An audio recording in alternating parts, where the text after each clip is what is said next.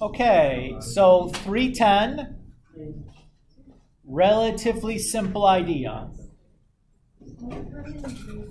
So we're going to be talking about, or the big idea in 310 is this idea of a linearization. So what is a linearization? It means that we're going to approximate a curve with a straight line. So if we look at very close to that, Sorry. you're okay. Very close to that point which the line is tangent to the curve at. It's okay. That straight line will do a good job of approximating the values on that curve, right? The further away we get, the worse we'd expect that approximation to be. Everybody's okay with that idea? That is in essence everything that we're going to be doing in 310. Is we're going to be writing tangent lines and then using them to approximate values. That's it. That's the whole idea. Now the notation gets a little funny, but that's the gist of it. So if I look at the equation for the tangent line to the curve y equals f of x at x equal a, that's our tangent line. What is this formula here?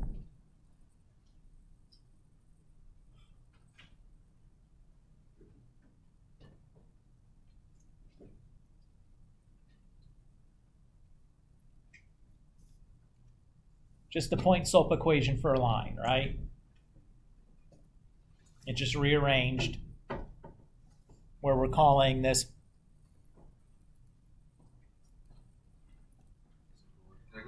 our point, yes, is a comma f of a, right? But in general, like nothing wonky here, right? Just the equation for a line. It's tangent to the curve, or the equation for the line tangent to the curve at x equals a. Now, what we can do is, again, as long as I'm near a, this tangent line will provide a pretty good approximation for the values on the curve, right? You know, if I look at like that, well, let's just do it down here. Like this group of x values, the tangent line provides a pretty good estimate, right? We're going to call that estimation the linear approximation or the linearization of f of x. We use L of x to denote our linearization or our linear approximation. Those two terms can be used interchangeably. So let's look at an example. Says find the linearization of f of x equals the square root of x plus 3 at a equals 1, and then use it to approximate the numbers 3.98 and 4.0, the square root of 3.98 and the square root of 4.05. Are these approximations overestimates or underestimates? Okay, well, to get my linearization, I need the slope. So to get that, I'm going to do the derivative of f of x.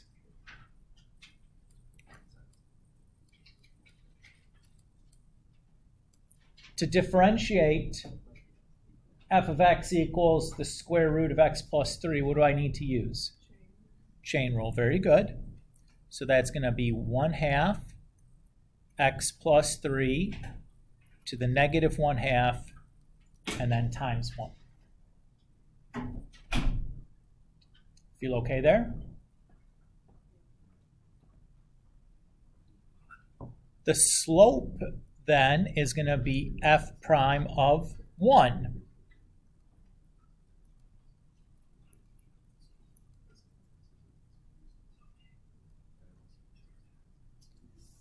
So, calculus students, 1 plus 3 is? 4. to the 1/2 power to the negative 1 times 1/2. Everybody's okay? Yep. Should be able to do that in your head, right? And then I need the point. So the x-coordinate of our point is A. What is the y-coordinate going to be?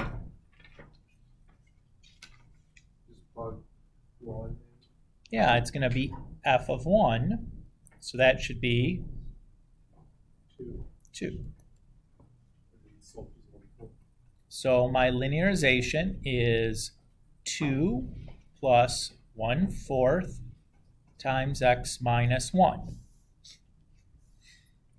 Or if I care, I can write it 1/4 x plus 1.5.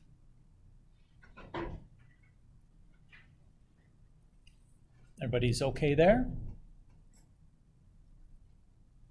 Oops, not 1.5, 1.75.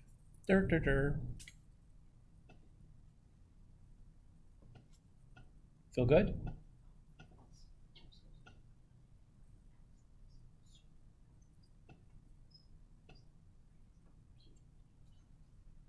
So now let's do the approximations. So the square root of 3.9, or 3.98, excuse me, is 0.98 plus 3, right? If I'm looking at my function for f of x, which would be approximately L of 0.98.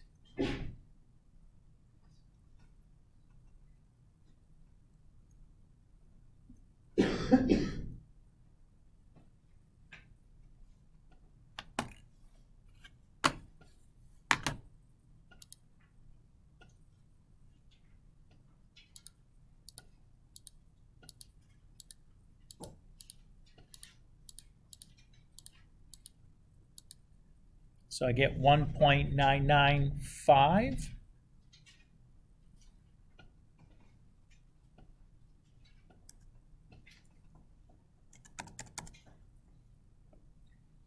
So far, so good.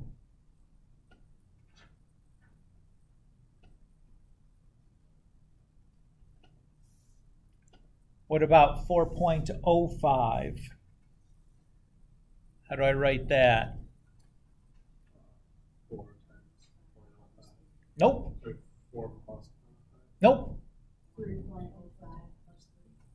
1.05 plus 3. Right? It's got to fit in that form. Wait, where'd you get the 1.05 from?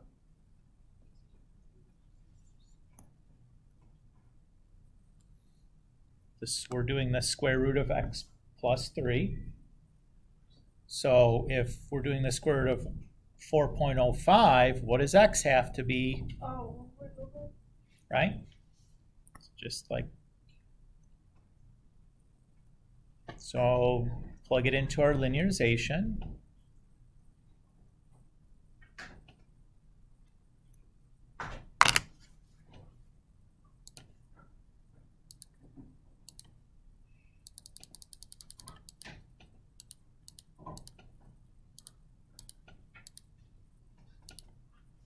So I have 20125.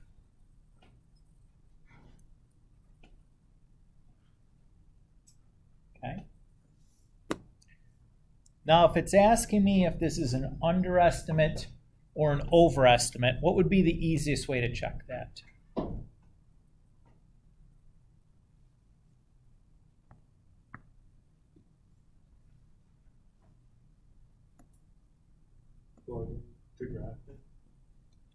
I'm not graphing boo diddly to make it the easiest way. No way.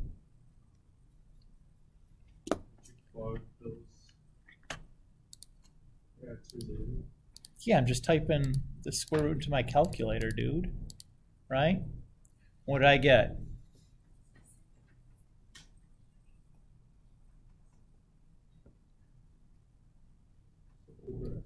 So that's over.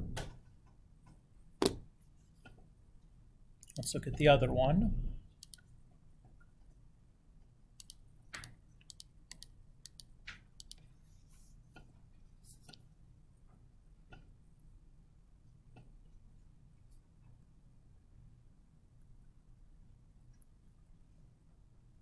Also over, right? What if I didn't have access to a calculator to do this?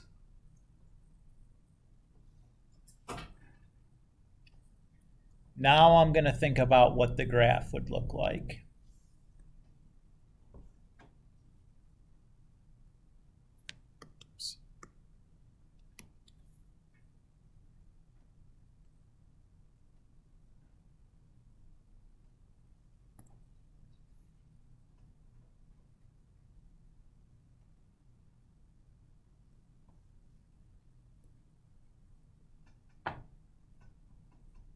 So that would be what our graph looks like, correct? When x is -3, it should be 0. Anything less than that is going to be undefined because you're taking the square root of a negative. So this is like your 0.12 right there. If we draw our tangent line, is our tangent line above or below the curve? Above, everywhere except at that 0.102 where it touches. So are the values on the curve going to be higher or lower than the tangent line? Lower. Lower. So the tangent line is an overestimate because it's higher than the curve for really all values of x other than the 0.1 or when x equals 1. Does that feel okay? So either way of kind of looking at it, whether you have access to a calculator or if you have to do it kind of conceptually, you should still be able to ascertain whether something is an underestimate or overestimate. Does that feel okay there?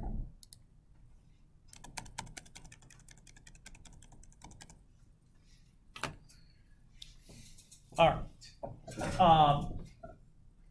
So here it says for what values of x is the linear approximation for the square root of x plus 3 accurate within 0.5 and then 0.1. We're just going to do one of those, to be honest with you, because once you've done it one of them, you've done it for all of them, right?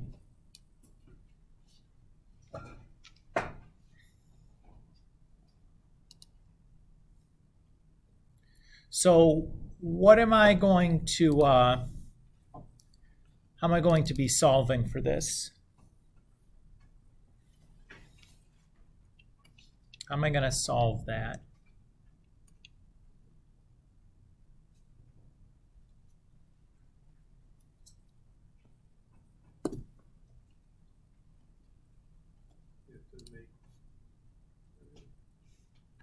Make one of them out of x.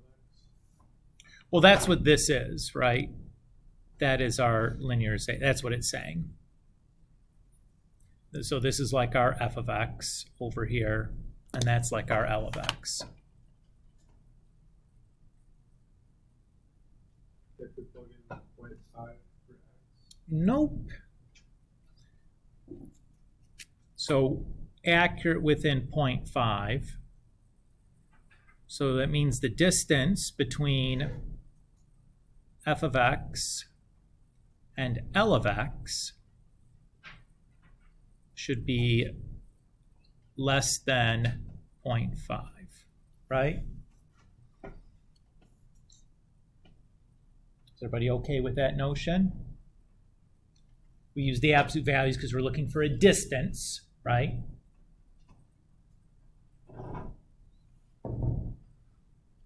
So to solve this equation for x, what's the first thing I want to do? Get rid of the value. Fantastic. That's what I would want to do as well. Get rid of the absolute values. How do I do that with an inequality like this?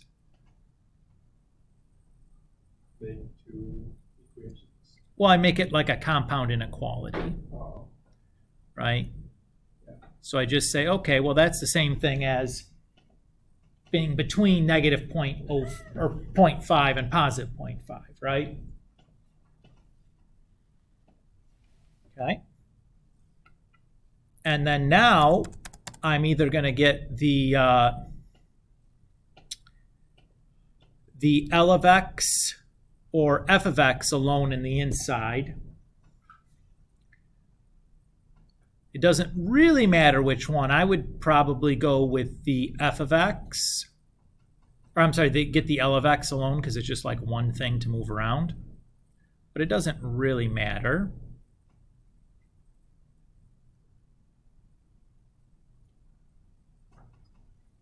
Oops.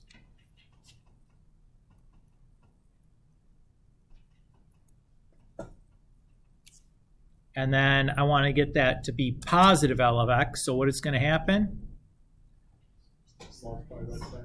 Multiply by negative, but in doing so, that's going to flip the inequalities as well as the positive and negative signs.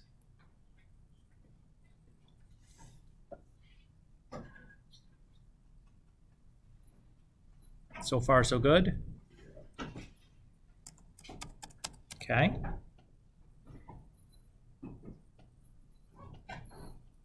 So if I plug this stuff all in,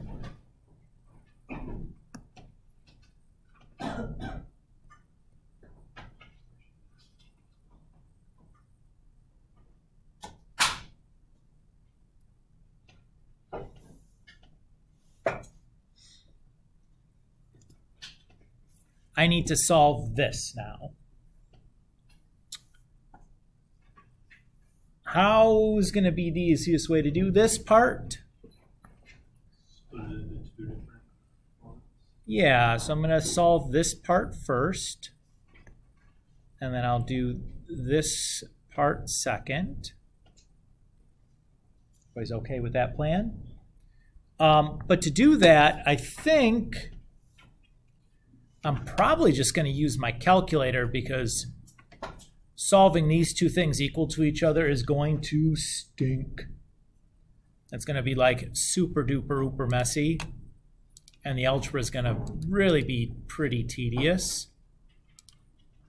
So I'm just going to graph one side of my equation, the 0.05, or 0.5 plus root x plus 3, and then 7/4 plus x over 4. So I'm going to just graph that right now. Now let's think about the window. This is going to be between, or it's going to be surrounding the point 1, 2, because notice this is still the same situation from the previous example. So I need it to be just near the point 1, 2. So maybe x is from 0 to 2. Might be enough.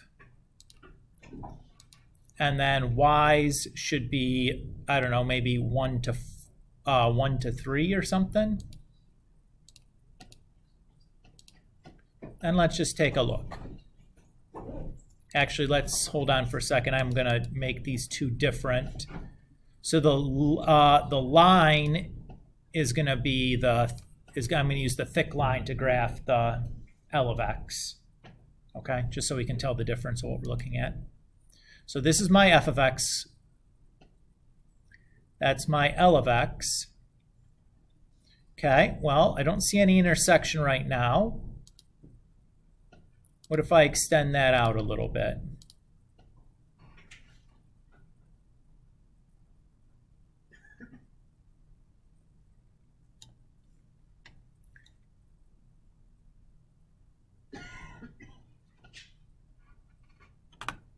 Okay.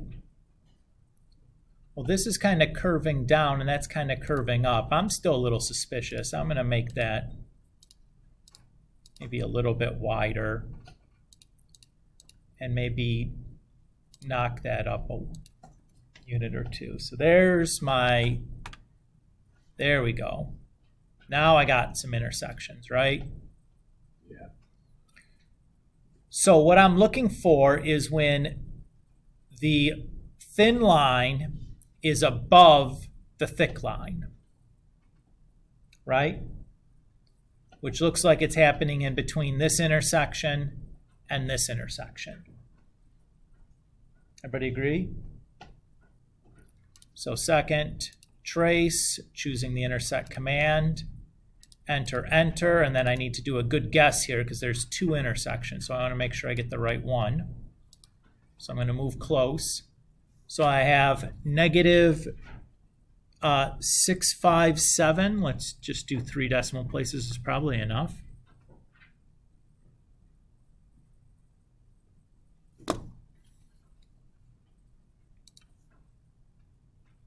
And then let's get this other one over here. Second, trace, intersect command, enter, enter, and then the guess has to be good because there's more than one intersection, so it's got to be pretty close for it to find the one I'm looking for. It's probably good. So, well, we'll call that 867.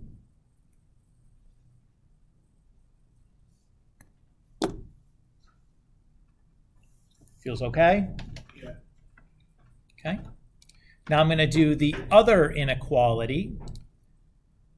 So I'm going to turn off that part and graph a new one. So my thin line here is going to be the root x plus 3 minus 0.5. And I want that to be under the thick line. So let's hit graph again and take a look. So here's my thick line. And there's that, right?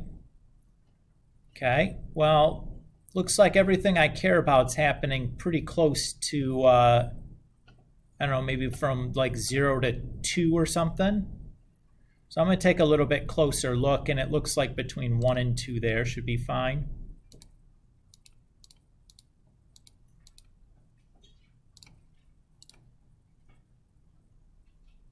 Maybe that if I look, what do we see here? It's under there the whole time, doesn't it? So what would I say here?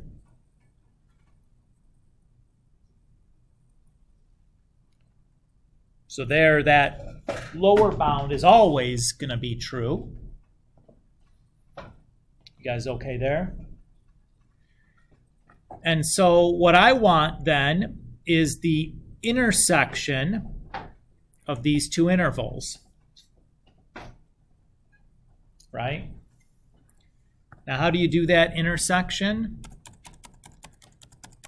Well, if I think about it on the number line,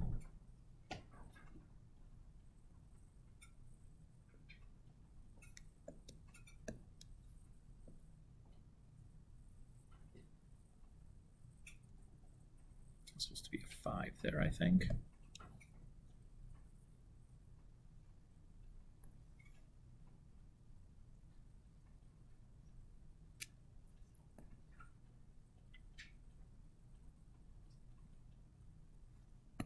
So what's the overlap between these two sets?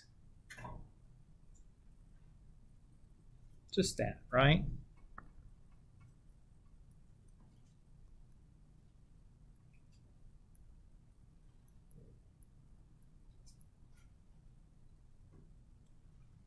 So that's my range of x's in which my error is within 0.5. So I'd say that's probably a pretty good estimate. So that what this allows us to do now is, okay, my approximation is good enough for this set of x's, right? That's basically what we've said. Everybody's okay with that? Okay. And again, what would the difference be if we made the error 0.1 instead of 0.05? It's just 0.1s instead of 0.05s, but you do everything exactly the same, right? All right.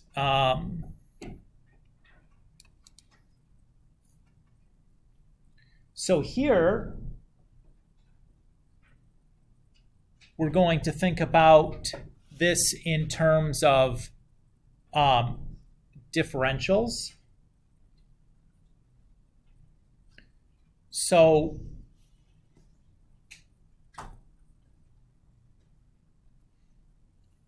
we have the same picture. Our curve f of x is blue, and our linearization is the pink line, right? We're going to pick some point x plus delta x. This is like my input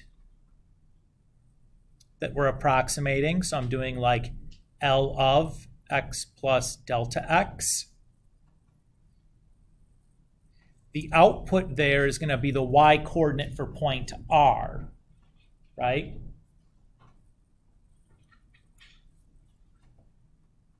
The actual value would be the y coordinate for this point Q right there, right?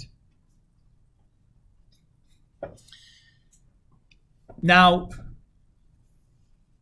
if I think about this here,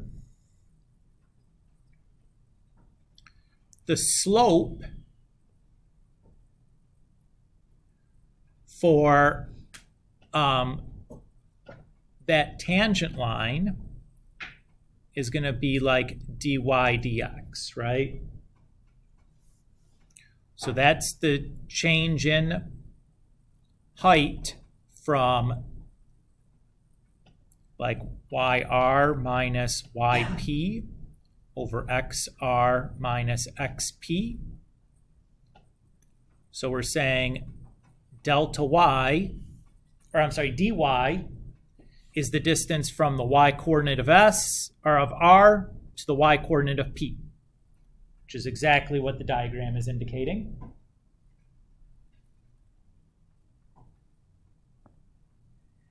And dx is the distance between the x coordinate of r and the x coordinate of p, just like the diagram indicates.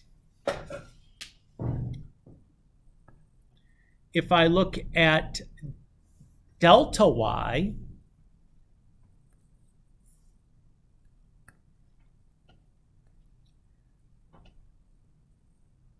that's the change between the y coordinate of q minus the y coordinate from p. Because notice p is on both curves, right? F and L. And delta x is also going to be then the, because r and q share the same x coordinate, it's going to be the x from q minus the x from p. But notice that the x from r and the x from q are the same x, right? So that's all this picture is kind of saying. So if we think about this delta y is going to be this, which is y q, right? Minus f of x, which is yp.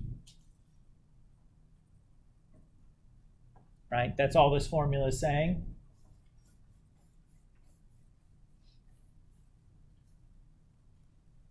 And we know here that if I just divide both sides by dx, right? dy dx is f prime. Well, that's what it's always been, right? Okay, so let's think about these two examples here. So I'm going to zoom in here a little bit.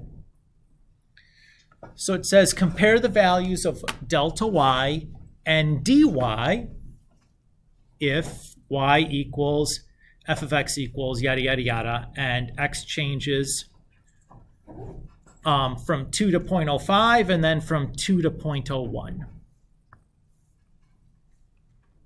All right. So the dx is going to be the same as the delta x, which would be 0.05. Everybody's okay with that?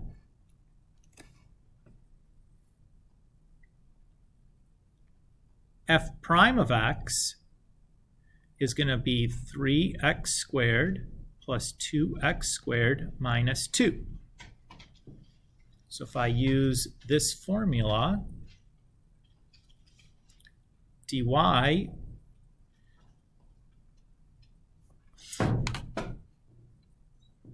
is going to equal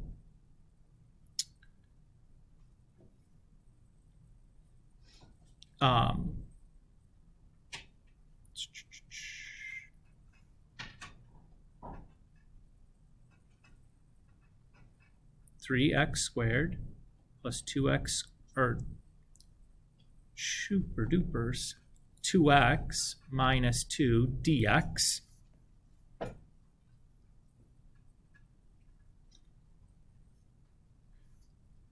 But remember, what is this? That is like y p. Yeah. So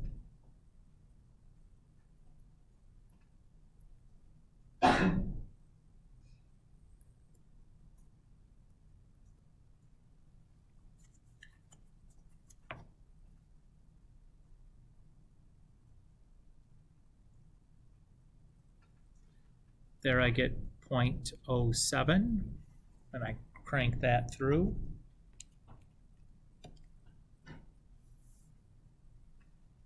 Right?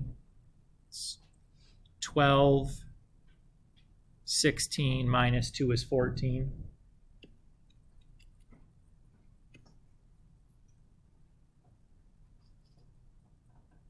Oh, my goodness, guys. That's supposed to be 0.05.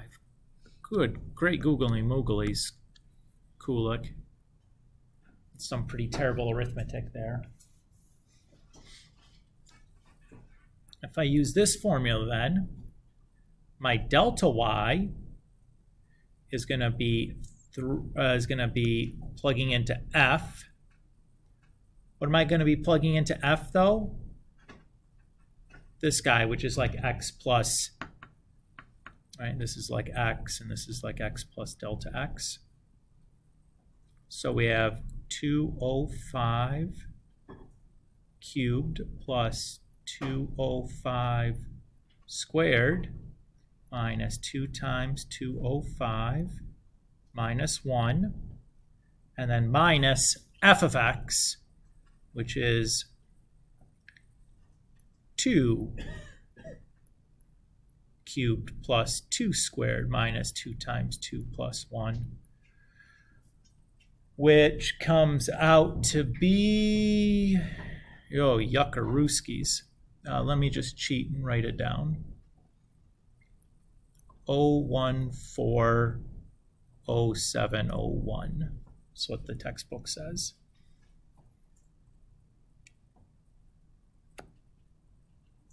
Oops.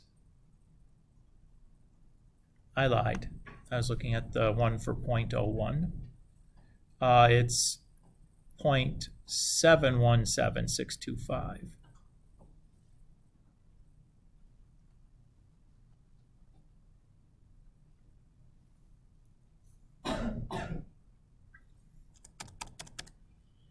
Because again, what did we do here?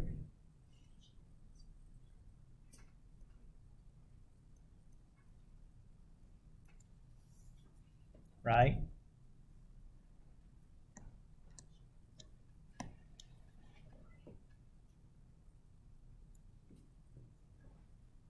And what are we doing here?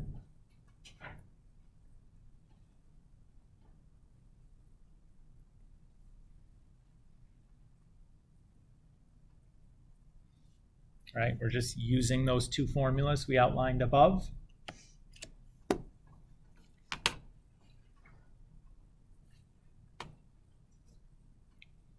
Let's do last example.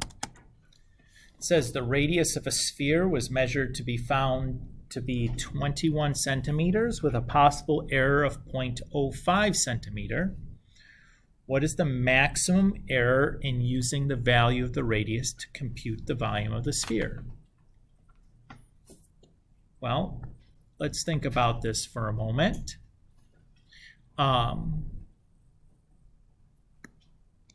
What's the volume for a sphere?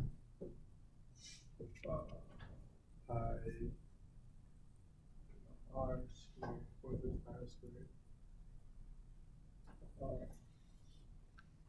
Got to be 3 measurements multiplied together because it's a cubic, it's a volume, right?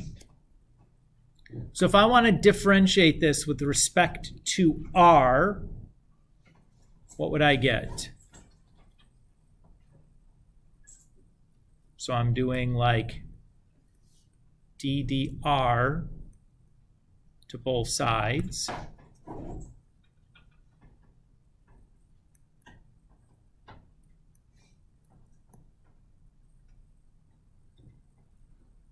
What's the derivative of v? 1. Okay, and then dv dr, right? Like it's implicit differentiation. What's the derivative of pi r cubed? 3 pi r squared. And again, I don't get a differential from that piece because I'm differentiating r's with respect to r's. If I multiply both sides then by dr, I get this formula. Yes? That's just the formula for a sphere. Oh! Why did we drop it? I didn't mean to. That's because I got excited and carried away. Thank you. Yes. Yes.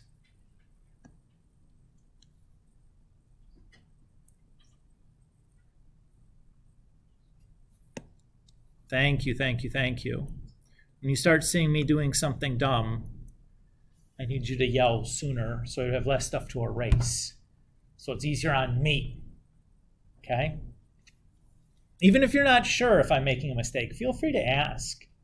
Right? As soon as you see me start seemingly doing something dumb, you know, when I write 0.5 instead of 0.05, when I drop a 4/3 for no good reason, right? Everybody's okay? Still doing okay?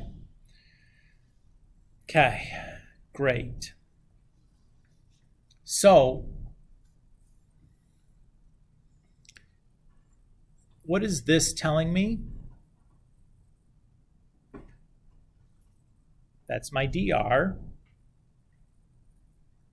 That's my r.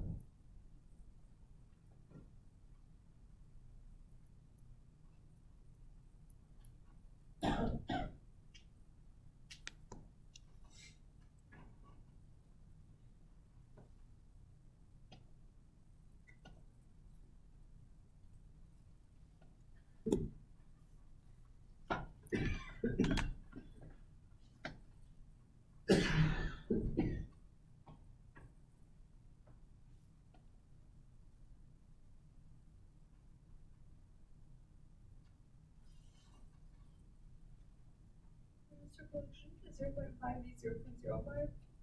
Yes, of course. Sorry, because you. No. Go. As soon as you see them, holler at me. Yes, of course it should be. Thank you.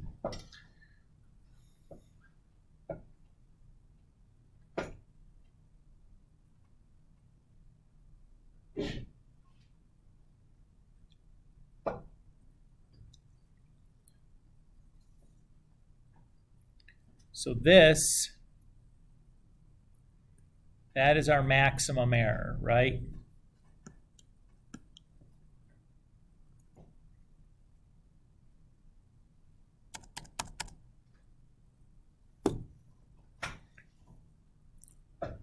What is our relative error?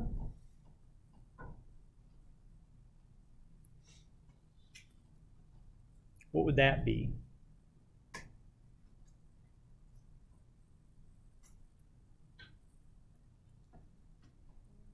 That would just be the change in volumes divided by actual volume, right? Which is approximately going to be dV over V, which we have a formula for right here.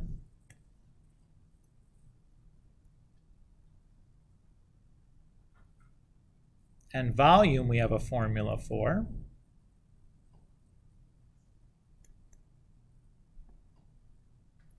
Right there. So what do we end up with? 3 dr over r.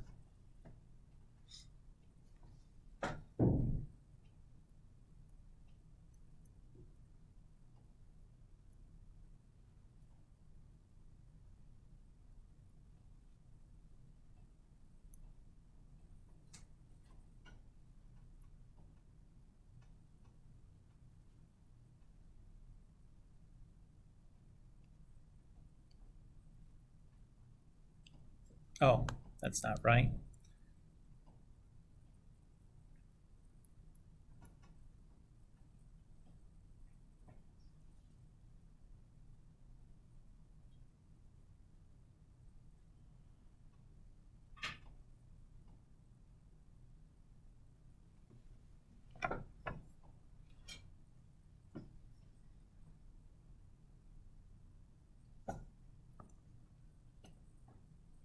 What does this look like?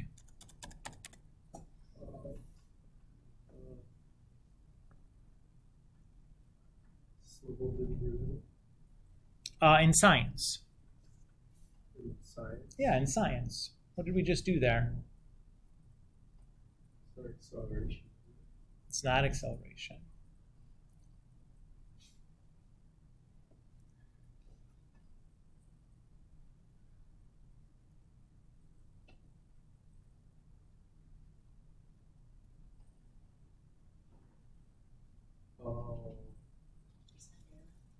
Yes. So if we wanted a percent error, what can we do with that we just got? Multiply it by 100.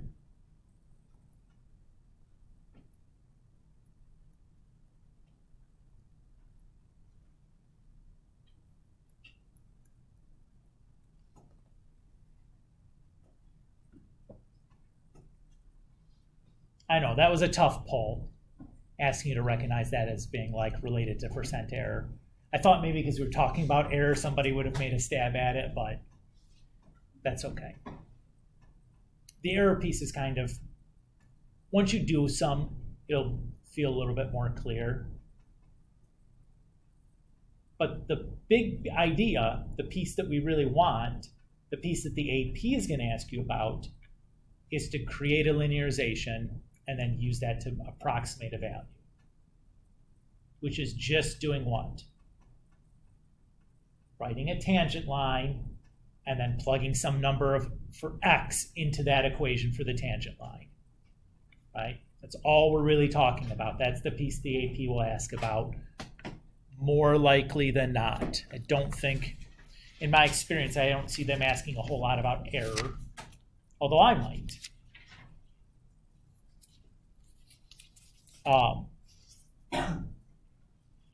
That'll finish up 310, and this block of sections for the next test. As long as we're here and talking, if we look at the test 3 tab in OneNote, I have the test description.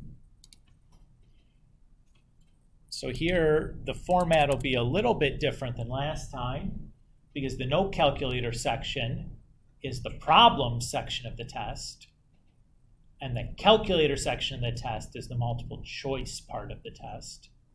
Does that make that more hard or about the same? Like, I don't think it makes too much of a difference to me,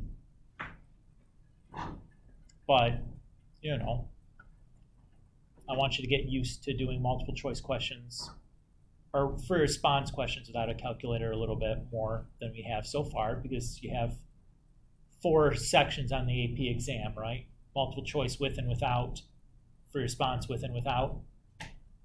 So just trying to change the format around a little bit so that we get some practice doing problems without a calculator also, because we haven't really done much of that yet. You know what I mean?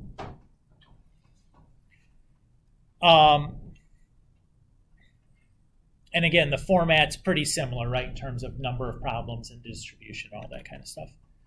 So skills you should be able to demonstrate. You should be able to take the derivative of a function involving combinations of the derivative rules, including but not limited to product, quotient, power, exponent, logarithm, trig, inverse trig, chain, the whole shebang, right? All the rules we've learned to this point, which is coincidentally all the rules you're going to see. You should be able to use your calculator to take the derivative of a function at a point. Remember, we showed you guys how to do that last time. Particularly on the sections where you're allowed a calculator. You should do that whenever possible to make your life as quick as you can. You should be able to calculate the derivative of an inverse at a point. So again, that was like our 3-5 or 3-4 bonus content that we did some examples in, right? And then you see a whole bunch of that in the AP practice questions I give you. Should be able to calculate dy dx using implicit differentiation and d squared y dx squared using implicit differentiation. Again, that's just the first and second derivatives. Yes? wait, so for the first bullet point, to take the derivative of like a function, like is that just like everything, like chain rule, sine inverse rule? Okay, and then also, when would you need to use your calculator to take the derivative of a function at a point? You don't need to, but often it'll be easier because the calculator will just spit out the number for you. Okay. Right? Maybe it'd be a problem where like it has like a bunch of the rules all in combination with each other and just looks like a nightmare to do by hand. Okay. Right? You should be able to write the equation of for a tangent line, even with a for an implicitly defined curve, right? Again, we did that in the 3-5 homework, I think. And then you should be able to find the linearization for a function and use that linearization to approximate values. Things you should look over. I have a block of multiple choice and free response questions that I put onto OneNote. So if you look at this, I think there's 60 multiple choices, and at the end, I think I have, 3 or 4 free response ones in here. Yeah, so 60 multiple choice, and then we have a couple of free response at the end, just 3, I guess. You'll also notice that I put in a key here also. This is just like my work, the way that I would have approached doing these ones.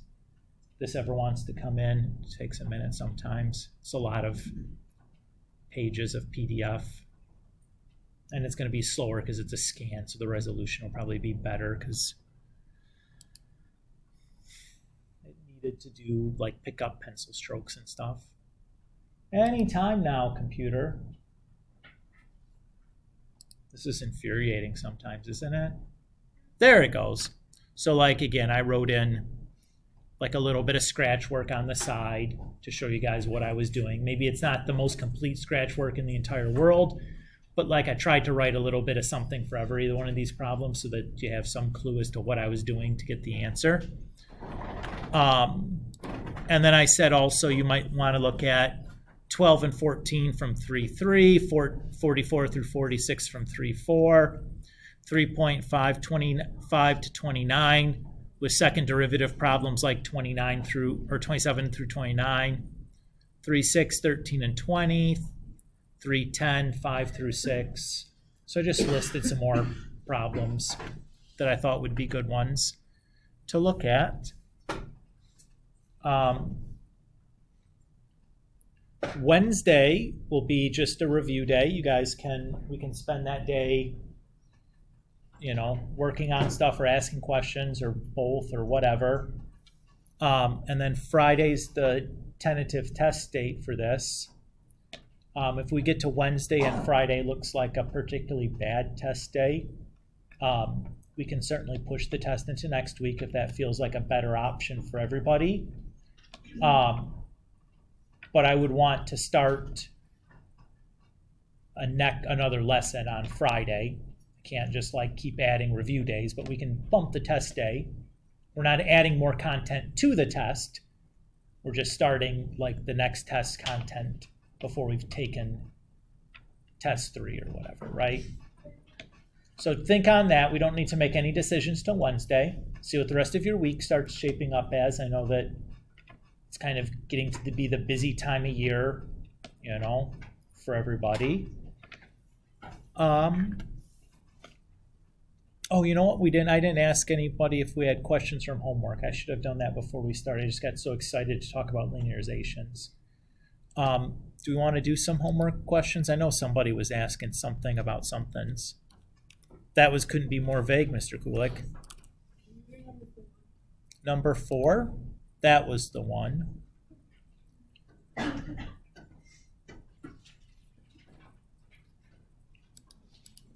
So let's do that real quick.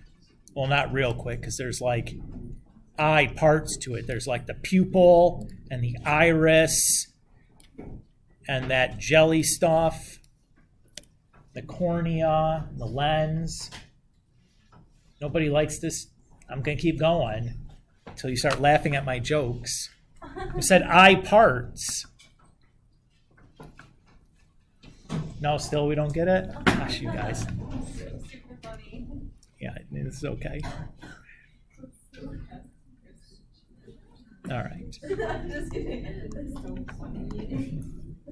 So part A wants the velocity. So if I look at this, what am I going to have to use to differentiate that? Before the chain, I need product rule. So I have t times the derivative of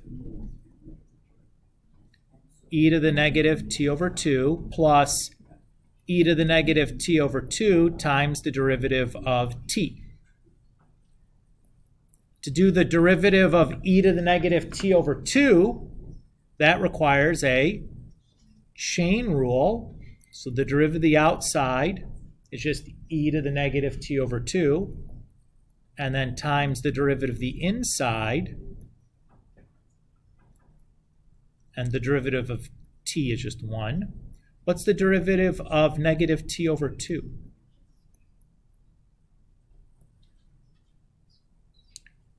Come on, guys. Negative a half.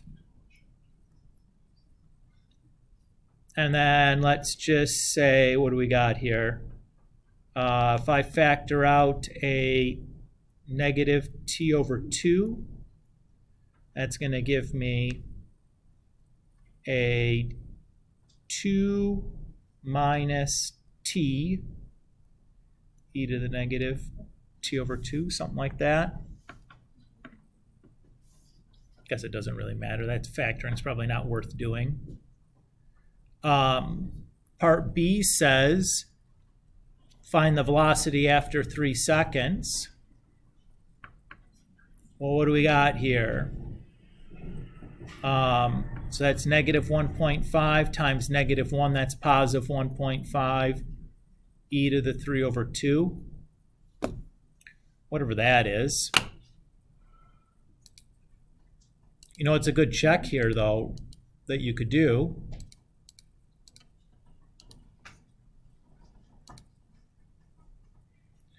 So that's negative 3/2.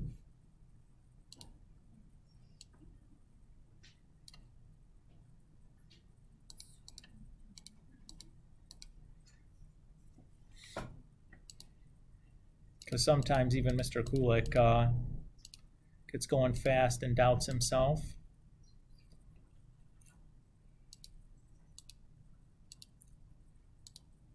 Again, I didn't tell you that you had to show your work.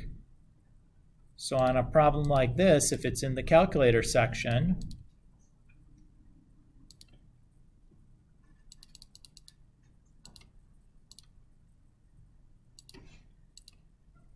I'm just doing this.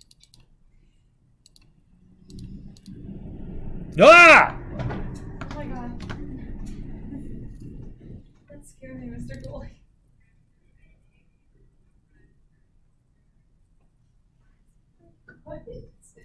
Where did I go wrong there? That's really interesting. Oh no! Where was my mistake?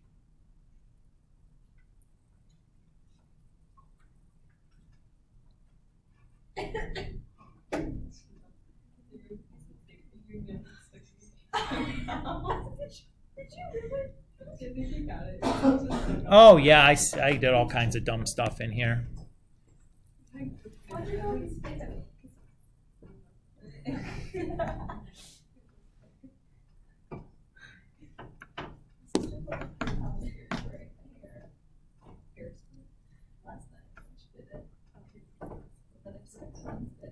There. Okay. C. When is the particle at rest? What am I solving for there? V of t equals 0. Yeah. So here the factored form would come in handy, right?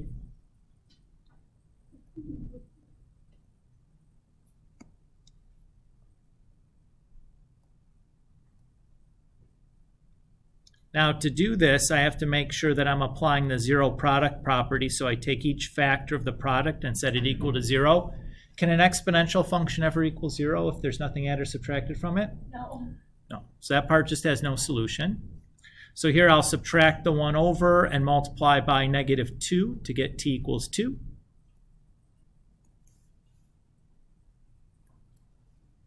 Part D says, when is the particle moving in the positive direction? So 2, I'll pick t equals 0, and then t equals 3. Well, t equals 3 we already know the answer to, right? We know it's negative. If I do v of 0, what do I get there? I get 0. I get 1 times 1. So that's positive. So we are going forward from 0 to 2, and we're backward from 2 to positive infinity.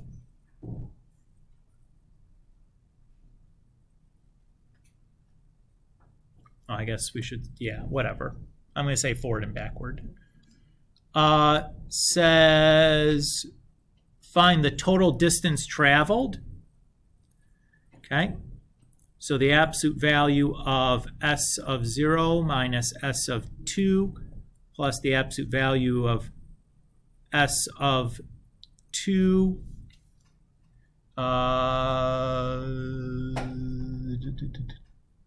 in the first 8 seconds. Okay.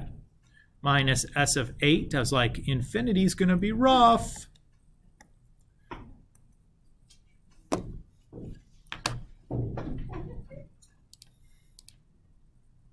So math, number, ABS, y1 of 0 minus y1 of 2 plus math, number, ABS, y1 of 2 minus vars function y1 of 8 So I get about 1.32. I think these are meters. Right? Didn't it say that this is going something? Yeah. Feet. Sorry, feet.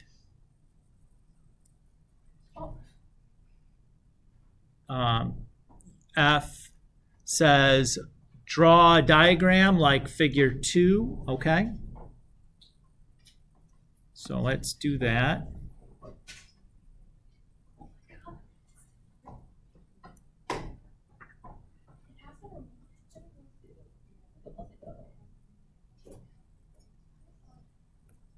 So we know that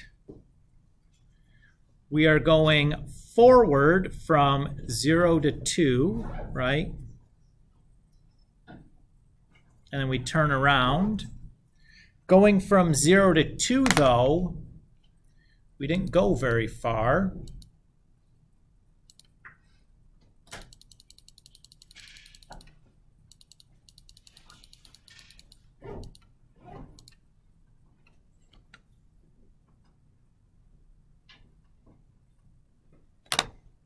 Right? We only went that far.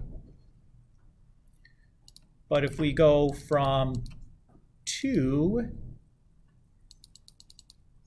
yeah, Chanel. May I go to the bathroom? Sure. Thank you.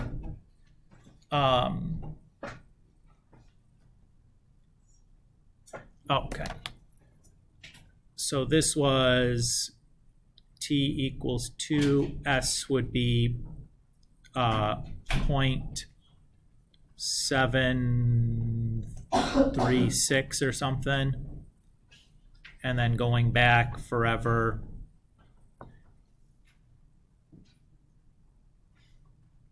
Right? So it's something like that. This is t equals 0, s equals 0. Feel okay?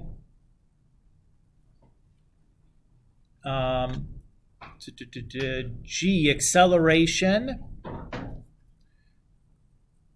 So remember, acceleration is the first derivative of velocity. So we're doing d dt of 1 minus t over 2 times e to the negative t over 2.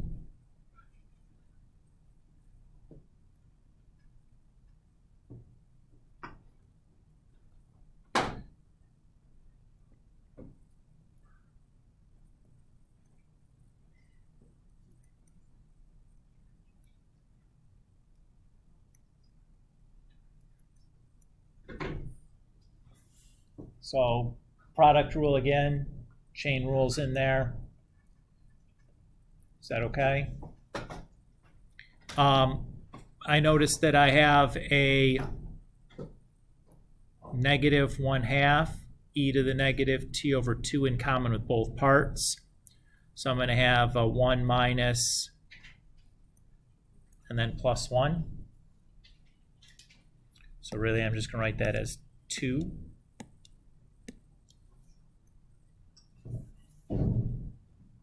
And then it said, what is the thing at 3? Acceleration after 3 seconds. So if I do that, I have 2 minus 3/2 is 0.5, or 1/2 times, that's going to be negative 1/4. And then that's still going to be 3 over 2, whatever that is.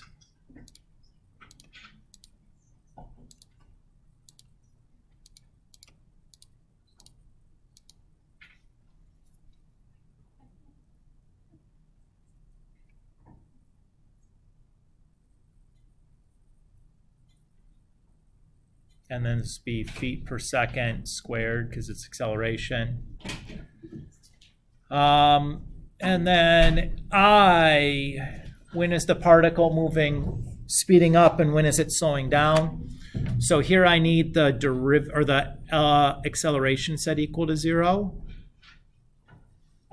So I'll have that piece equal to 0, and that piece equal to 0. Clearly that has no solution as it's exponential. Subtract the 2 over, and then multiply by -2, I get t equals 4.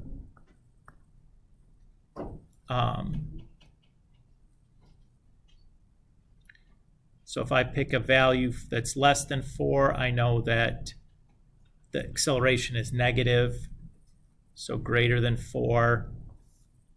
It should be positive, because I'll have a, if I pick, say, 5 there, I'm going to have a negative times a negative will give me a positive. So now to map this all out, so I have T0, T3, T4.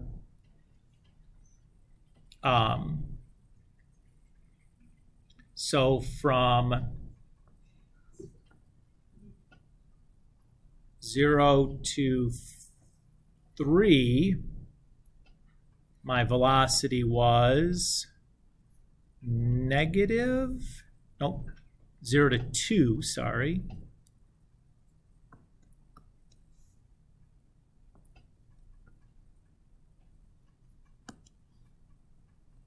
My velocity is positive.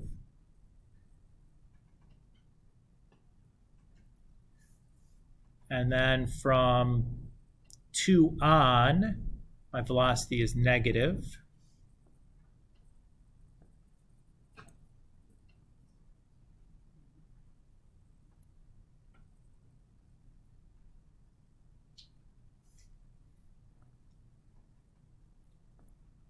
And then my acceleration is negative from 0 to 4.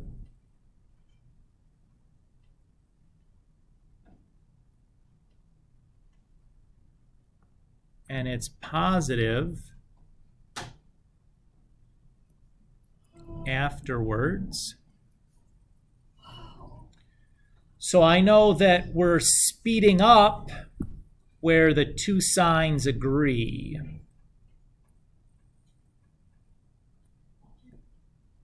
So if I look, acceleration and velocity are both negative there.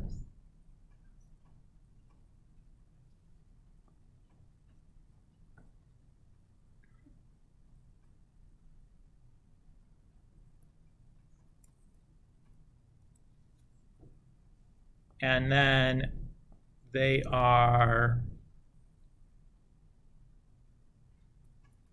I have acceleration negative but velocity positive there. And then velocity negative but acceleration positive there. So in those two sections we are slowing down. Whoa, Boise, that's not what I wanted.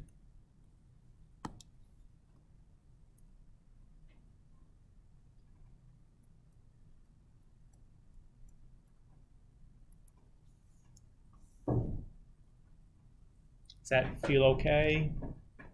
I know that's a lot to sort through, especially when the derivatives were not trivial, right? Because if you mucked up one of those, like good luck, everything after it's going to be wrong. Yeah, the chains were hard, you know, like seeing the chain rule inside the product rule and stuff was not trivial to get. But that is a place where if it's a calculator allowed problem, you know, Brooke, to be able to do this, to check to make sure your derivative was correct is helpful, right? Because if you have the correct derivative here, you can do the same check with the acceleration later. And then it becomes a little bit more reasonable to get the correct answers if you can like, oops, what did I do wrong? I'm not getting, you know, the derivative that I calculated by hand isn't matching what the calculator is giving me. I mean, if it's off by like, you know, like 1 in the 7th decimal place or something, I wouldn't worry about it. But if it's like, wasn't even close, or I did some dumb factoring thing wrong, I caught it right away because I checked it. You know what I'm saying? Oh boy, that took a lot of time, didn't it? Sorry I gave you so many of those to do. How many did I ask you to do? 2 of those. 2 of them. Well, that's not as, I guess that's better than I thought I did. Could you imagine if I gave you like 6 of them? There wasn't even 6 to do. I would cry some more. Don't cry for me, students. To the way. All right.